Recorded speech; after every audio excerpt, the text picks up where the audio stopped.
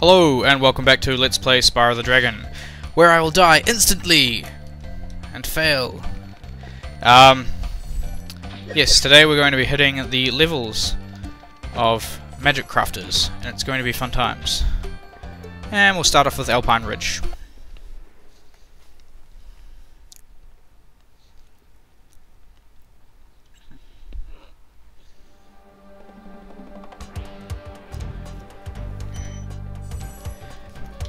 Alpine Ridge is a pretty interesting level.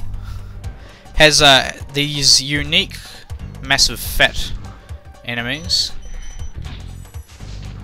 Don't know exactly what they're supposed to be. Their texture, for some reason, reminds me of a sort of a spider creature. This guy's a bitch to take out. Gotta be careful of the drop on the other side. Ah! Damn it. Falling forever.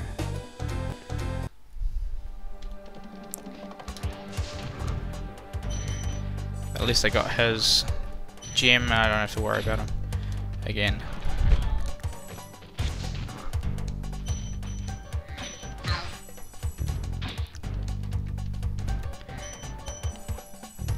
I do enjoy the Magic Crafters levels. They're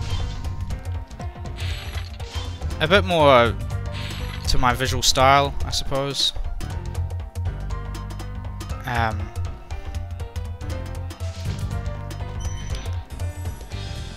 they have some unique, more unique elements to them, I suppose.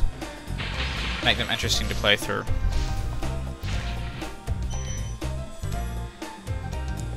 It's like they are getting progressively more difficult, the levels, but for the most part, Magic Crafters isn't too taxing. I don't believe there are any levels that have particularly difficult sections to them. Oh, son of a bitch. I have to be more careful.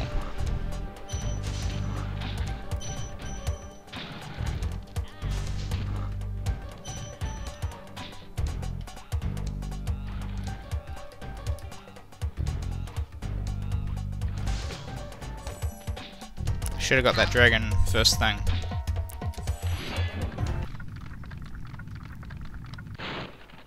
Spyro. You see an increase in jumping puzzles, I suppose, in Magic Crafters. Essentially, that is the measure of the difficulty of the Spyro, or of Spyro the Dragon at least.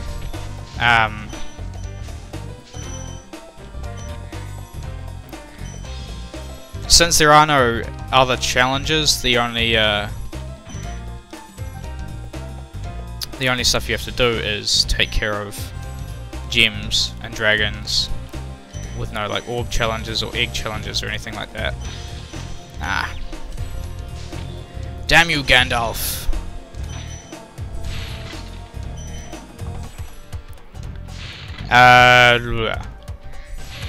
Yeah, so it's essentially the difficulty of the game is measured by how difficult the jumping puzzles are. And Magic Crafters sees it's a step up from Beastmakers. No, Beastmakers is the next one. That's when things start to get really difficult. Unless, of course, you know what you're doing. Which I do. So, it'll only be marginally difficult.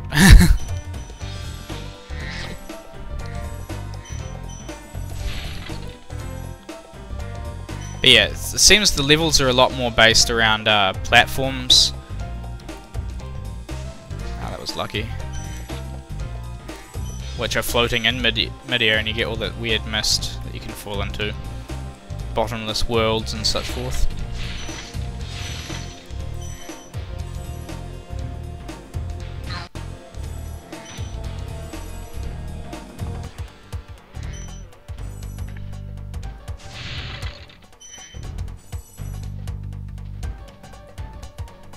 Was that all the gems from this area? It was, wasn't it? I'm gonna fail. Crap.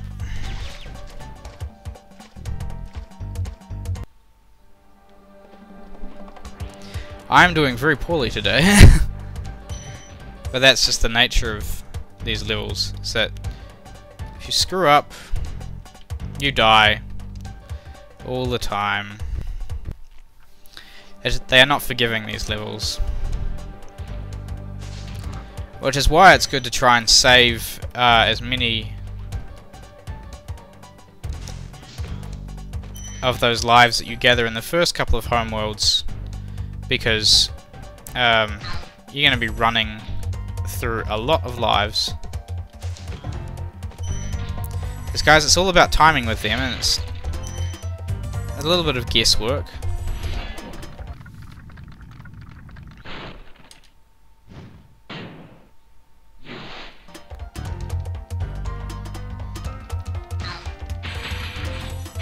But they are perhaps one of the more annoying enemies in Spyro the Dragon, simply because they mock you, and it's disheartening to be falling to your death and then hearing their mocking laughter. Could get to some people.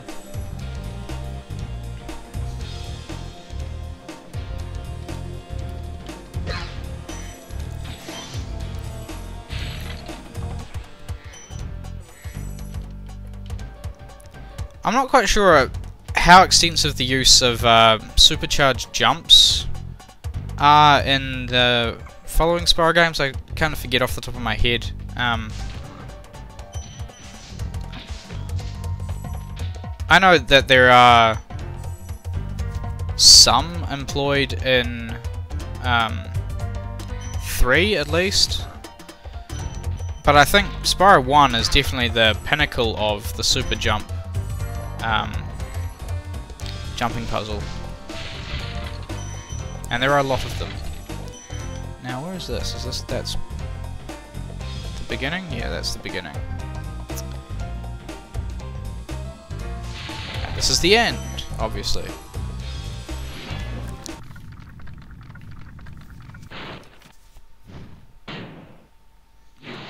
But we are by no means done.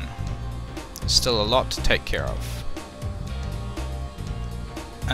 Do I go down there first, or should I do this bit?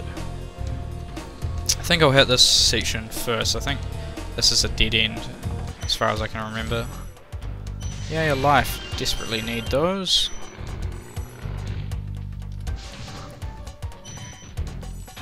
Because I'm not repeating levels, and I'm not killing every enemy over again if I have to restart, I'm not getting all the pearls required for me to actually earn more lives. So I think it was a much better system that they implemented with the Flame 10 animals and get a Sparkly Butterfly for a life in the follow-up games. I think trying to kill, I think it's about 20 or 25 of the orbs you have to get.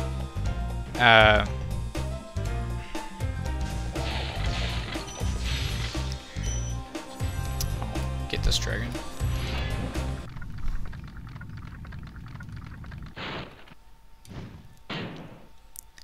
It's 25 of the 20 or 25 of the pearls from killing enemies you've already killed. Oh crap, crap, crap. Yeah. It's the problem with these things. Is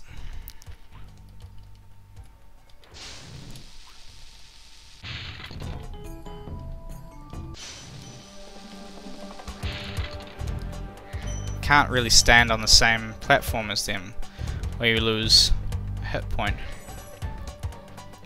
But yes, I must finish.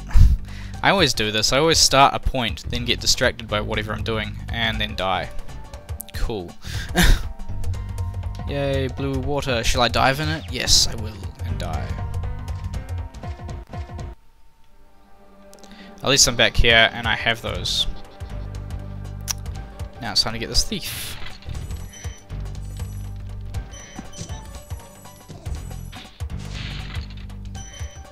Right, must finish that point. It's a lot of effort to get all the pearls from doubling back and killing enemies. God damn it. Sneezed. That was not pleasant.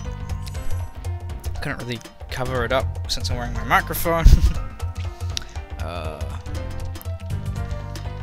It's been a majorly distracted session thus far. Is that everything? Yes, it is. Sweet. Moving on.